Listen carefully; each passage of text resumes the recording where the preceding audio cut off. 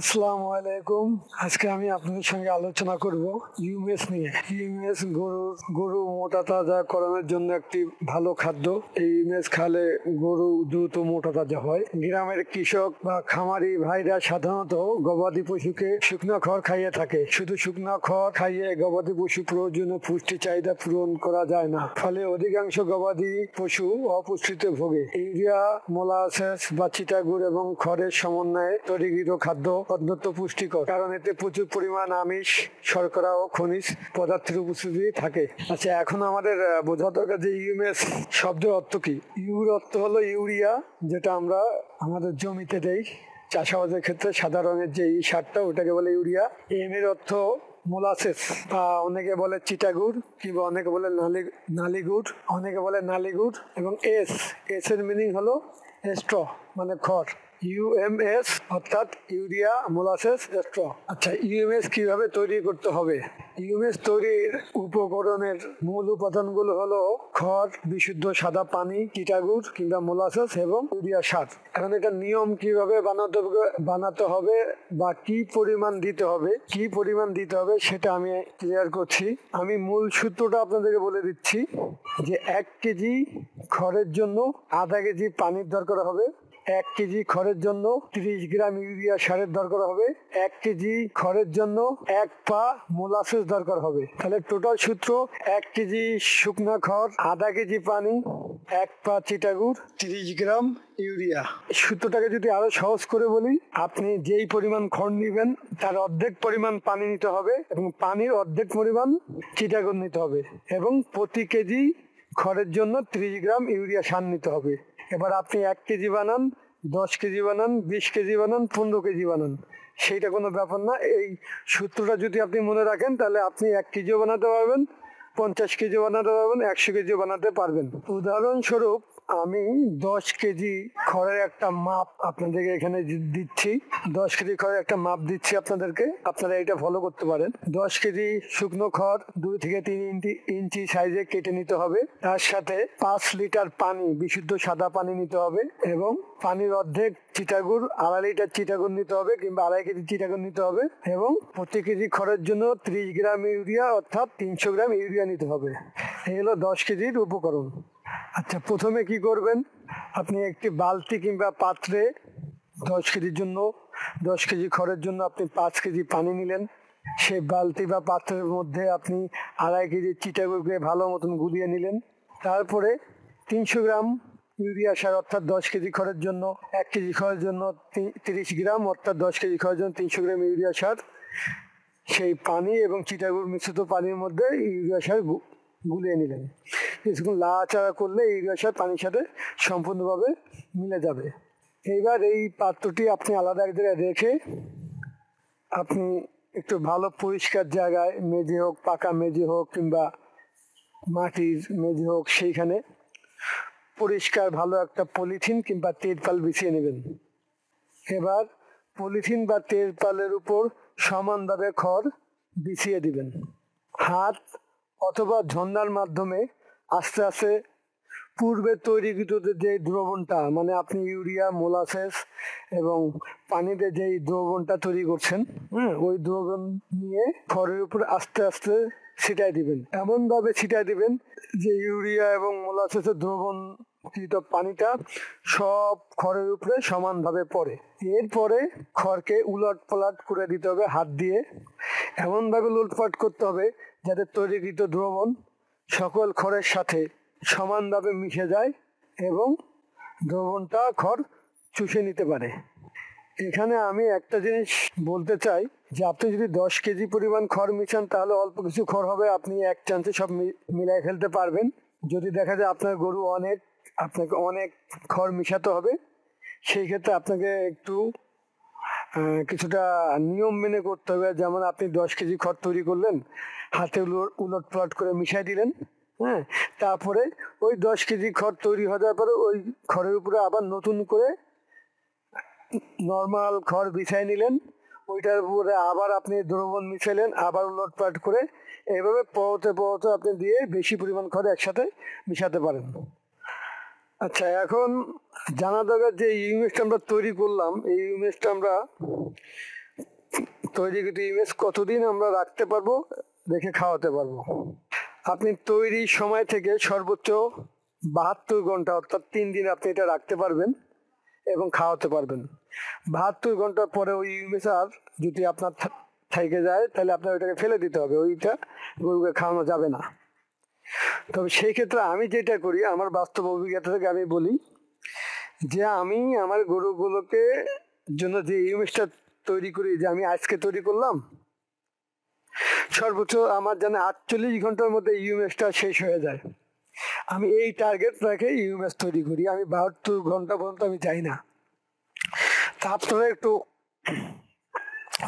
এই পলিসি আপনারা অ্যাপ্লাই করতে পারেন যে আপনার গরুর যেই পরিমাণ লাগবে সেই পরিমাণ তৈরি করবেন এবং যাতে 24 ঘন্টা থেকে 48 ঘন্টার মধ্যে আপনার ইউএসটা শেষ হয়ে যায়, আপনারা সেইভাবে তৈরি করবেন, সেটাই ভালো হবে। আচ্ছা, এবার সাবধানতা। আপনি হয়তো ভাবতে পারেন যে আমার গরুকে তো এইগুলা খাওয়াইলে দ্রুত মোটা তাজা হবে, তাহলে এক কাজ করি, খাওয়াই যখন মোটা তাজা হবে তাহলে ইউরিয়া, চিটাগুড়, পানি, খড় সব বাড়ায় দিই আমার ইচ্ছা মতন। না, এইটা করা যাবে না। এখানে যে হিসাব বলা হয়েছে এই হিসাবের থেকে যদি আপনি বেশি দেন সেটা আপনার গরুর জন্য ক্ষতি হবে, আর যদি আপনি এই হিসাবের থেকে কম দেন তাহলে আপনার গরুর শারীরিক কোনো উপকার হবে না, কাজে আসবে না। আপনাকে এই নিয়ম অবশ্যই মাইনা তৈরি করতে হবে। অবশ্যই আপনাকে ইউরিয়া, চিটাগুড়, পানি এবং খড়ের অনুপাত ঠিক রাখতে হবে। কোনোভাবেই আপনি এই পরিমাণ চেঞ্জ করতে পারবেন না। যদি আপনি মনে করেন যে আমি এই পরিমাণ ঠিক মতো দিয়ে খাওয়াতে পারবো তাহলে ঠিক আছে, ইউএস আপনার জন্য। আর এই চিটাগুড়, ইউরিয়া কিংবা খড় মাপার জন্য আপনি অবশ্যই পাল্লার ব্যবহার করবেন। বর্তমানে আপনার ডিজিটাল স্কেল পাওয়া যায় 18 থেকে 2400 টাকার মধ্যে, ভালো মানের। দেখবেন ছবির মধ্যে, আমি যে বানাচ্ছি ছবির মধ্যে একটা ডিজিটাল স্কেল আছে। আমি সবসময় তৈরি করার আগে চিটাগুড় আলাদাভাবে মেপে নেই, ইউরিয়া আলাদাভাবে মেপে নেই, খড় আলাদাভাবে মেপে নেই, এবং পানি আমার একটা মগ আছে লিটার স্কেল করা, ওই মগ দিয়ে মেপে নেই। আপনারাও চেষ্টা করবেন সমুদয় পানি, খড়, চিটাগুড় এবং ইউরিয়া সুন্দরভাবে মেপে নিতে। অনেকে হয়তো বলবেন যে ভাই, এটা কি গর্ভবতী গাভীকে খাওয়ানো যাবে না, কি খাওয়ানো যাবে? এই ব্যাপারে যারা বিশেষজ্ঞ আছে ওনারা বিভিন্ন লোক বিভিন্ন মতামত দিচ্ছে। কেউ বলতেছে যে খাওয়ানো যাবে, কেউ বলতেছে খাওয়ানো যাবে না। তবে আমার মতে না খাওয়ানোই ভালো। আমি মূলত ফ্যাটেনিং করার জন্য এই ইউএসটা ব্যবহার করি, কারণ আমার খামারে কোনো গরুকে চুল পরিমাণ কাঁচা ঘাস দেওয়া হয় না। আমি খামারে গরু আনার দিন থেকে এই ফ্যাটেনিং এর জন্য আমি এই ইউএস ব্যবহার করি এবং শেষ পর্যন্ত ইউএস খাওয়াই। এখন অনেকে বলবে ভাই, আমার গরু তো ইউএস খায় না, কিভাবে খাওয়াবো? ভাই, গরুর দোষ না। আমরা অনেক সময় দেখা যায় যে আমাদের যেই খাদ্যটা খাওয়ার অভ্যাস নাই, হঠাৎ করে যদি আপনি আমাকে দেন তো সেই খাদ্যটাকে আমরা খাইতে পারবো? যেমন মনে করেন যে আমি ছোটকাল থেকে ভাত খাইতে অভ্যস্ত, যে দুপুরে এবং রাত্রে ভাত খাই, সকালবেলা রুটি, পরোটা, অন্য কোনো নাস্তা করি। এখন আপনি যদি আমাকে এই 3 বেলায় রুটি দিতে থাকেন তাহলে তো আমার অভ্যাস নাই, আমি খাইতে পারবো না। এখন আপনার গরুকে প্রথম অবস্থায় অল্প অল্প অল্প অল্প দিয়ে আপনার অভ্যাস করাতে হবে। এক সময় যখন অভ্যাস হয়ে যাবে তখন দেখবেন যে সেই ইউএমএস খাওয়াতে গরু কোনো আপত্তি নেই। এই ইউএমএস খাওয়ানোর ক্ষেত্রে আপনাদের আরেকটা সাবধানতা অবলম্বন করতে হবে, সেটা হলো যে আপনি যেই সময়টা ইউএমএস খাওয়াবেন ওই সময়টার 1 ঘন্টা পূর্বে আপনি পানি খাওয়াবেন, না হলে ইউএমএস খাওয়ানোর 1 ঘন্টা পরে পানি খাওয়াবেন। ইউএমএস খাওয়ার শেষ সঙ্গে সঙ্গে পানি খাওয়াবেন না, খাওয়ালে এটা বিষক্রিয়া হয়ে গরুর সমস্যা হবে, গ্যাস তৈরি হবে, গরু মারা যেতে পারে গ্যাসের কারণে। তা আপনি এই ইউএমএস খাওয়ানোর মধ্যে একটাই সাবধানতা অবলম্বন করতে হয় যে খাওয়ানোর 1 ঘন্টা পূর্বে এবং 1 ঘন্টা পরে পানি খাওয়াতে হবে। যেমন আপনি 15 মিনিট আগে পানি খাওয়াইছেন, সঙ্গে সঙ্গে ইউএমএস দিলেন না, 1 ঘন্টা পূর্বে পানি খাওয়াতে হবে এবং 1 ঘন্টা পরে আপনাকে পানি খাওয়াতে হবে।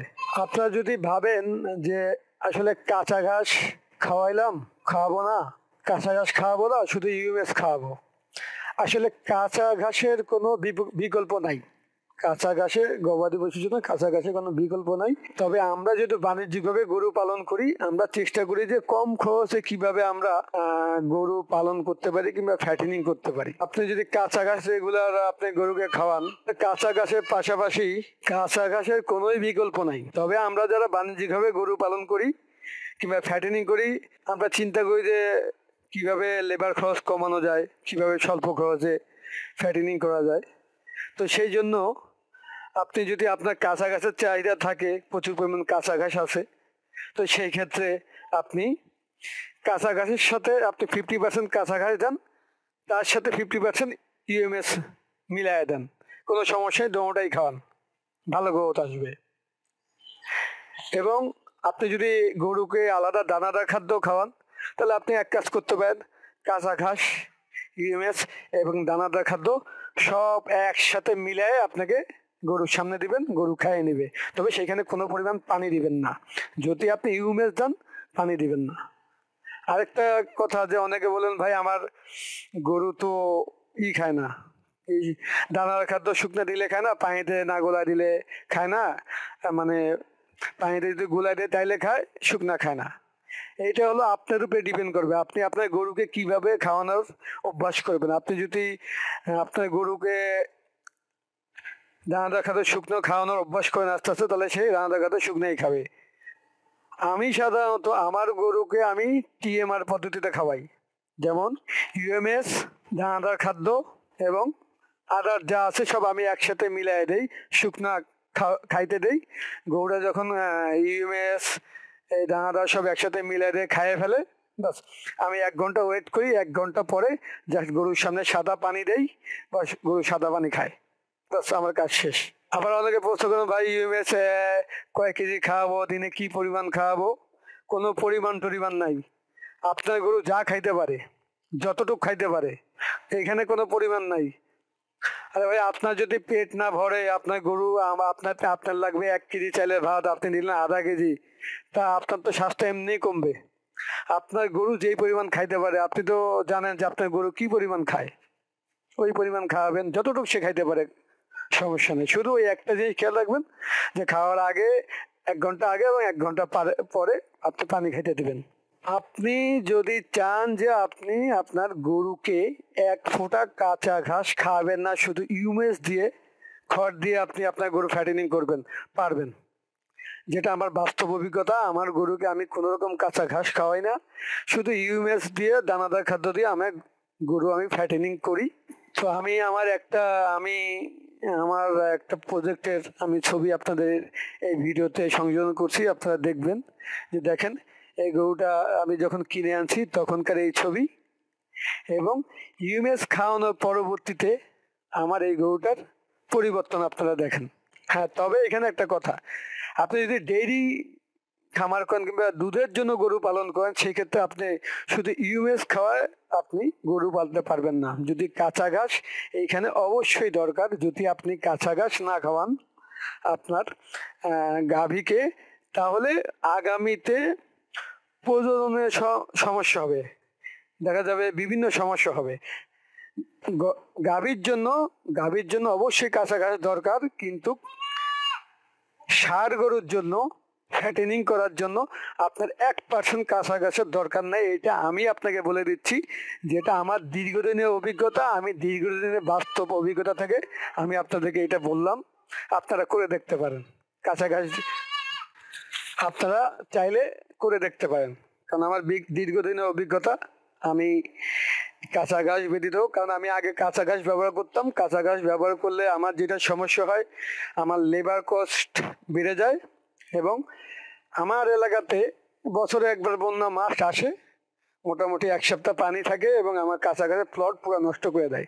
এই জন্য আমি কাঁচা ঘাস থেকে সরে পুরো ইউএমএস এর উপর ডিপেন্ড করে আমি গরু মোটাতাজন করেছি, এখনো করছি, আগামীতে করব। তবে আমি আবারও বলি, দুধের গাভীর ক্ষেত্রে অবশ্যই কাঁচা ঘাসের দরকার আছে। শুধু দুধের গাভীকে আপনি ইউএমএস উপরে ডিপেন্ড করে আপনি পালন করলে আগামীতে যে আপনার সমস্যা হবে, আপনার গরু হিটে আসবে না, ভিজলে বীজ রিসিভ করবে না, এই ধরনের সমস্যাগুলো পড়বেন। তবে যদি আপনি অনলি ফর ফ্যাটেনিং করেন, যে ষাঁড় গরু ফ্যাটেনিং করেন, তাহলে আপনি শুধু ইউএমএস উপরে ডিপেন্ড করে আপনি ফ্যাটেনিং করতে পারবেন। তা আসলে আমাদের ভিডিওটা খুব বড় হয়ে যাচ্ছে, তো আমি ইনশাল্লাহ আগামী পর্বে আগামী কোনো একটা ভিডিওতে আমি আপনাদেরকে এই গরুর ফ্যাটেনিংয়ের যে খাদ্য, যে আপনি কিভাবে চিপ রেটে কম খরচে গরু ফ্যাটেনিং করবেন, তার উপরে আমি একটা ভিডিও বানাবো। যদি আপনি মনে করেন যে না আপনার এটা দেখার কিংবা শেখার দরকার আছে, তাহলে অবশ্যই আমার এই চ্যানেলটাকে সাবস্ক্রাইব করে রাখেন, তাহলে আমি পরবর্তীতে যে কোনো ভিডিও যখন দিব তৎক্ষণাৎ আপনি নোটিফিকেশন পাবেন এবং আপনি এই ভিডিওটা দেখে আপনি শিখতে পারবেন। ওকে, আজকে এই পর্যন্ত। খোদা হাফেজ।